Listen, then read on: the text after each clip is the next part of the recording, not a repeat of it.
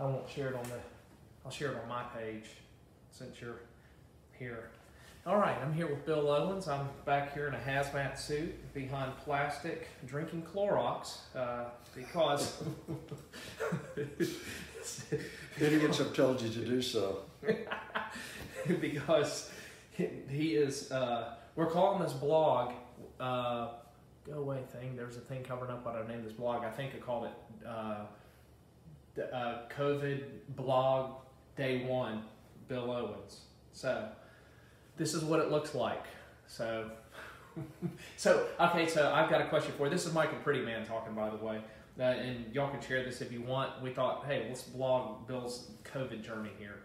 And so you thought that you were probably in contact, like your COVID contact or whatever might have happened Thursday, not this past Thursday, but Thursday a week ago, right? A couple of weeks ago, yeah. So that's about 12 days ago, possibly, right. Which is what prompted you to get tested.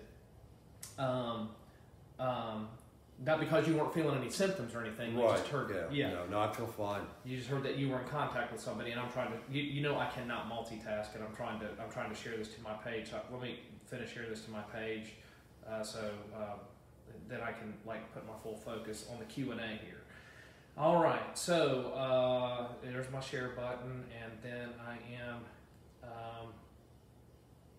Let's see here. Share now. So.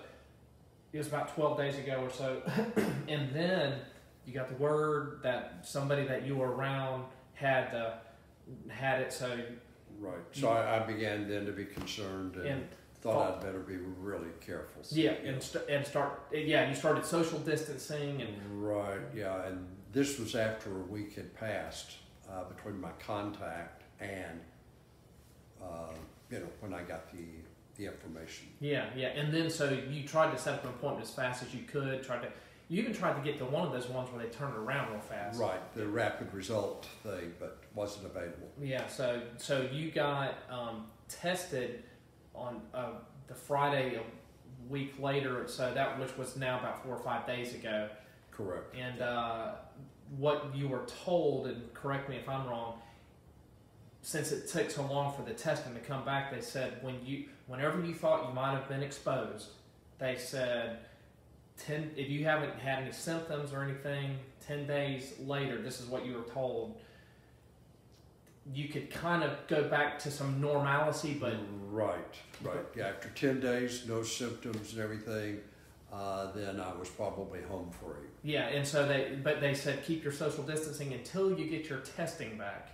Exactly. Because you just may be an asymptomatic person, which we're praying that's what that is. Right. Because right now you've been more than 12 days from what we think was the exposure date, and you haven't really had anything except for your normal hypochondriac self that I give Bill a hard time about that. So so it's been about 4 or 5 days, and then this morning you got the phone call. Yes. That they said that you came back positive for. Right. Yeah, that the virus had been detected. Okay, so and you're actually waiting on another phone call for some more detail, right? Yes, just an office receptionist called me this morning, and then told me that someone else would call later today to answer questions, explain things, but I haven't had that call yet. Yeah. So that's why this is day 1. We wanted to see what it looked like on day 1 of getting the news. And so he's in quarantine once again. I'm wearing a hefty trash bag back here behind a wall of glass, sipping on some Clorox, actually off-brand, Food City brand. Actually, yeah, Food City.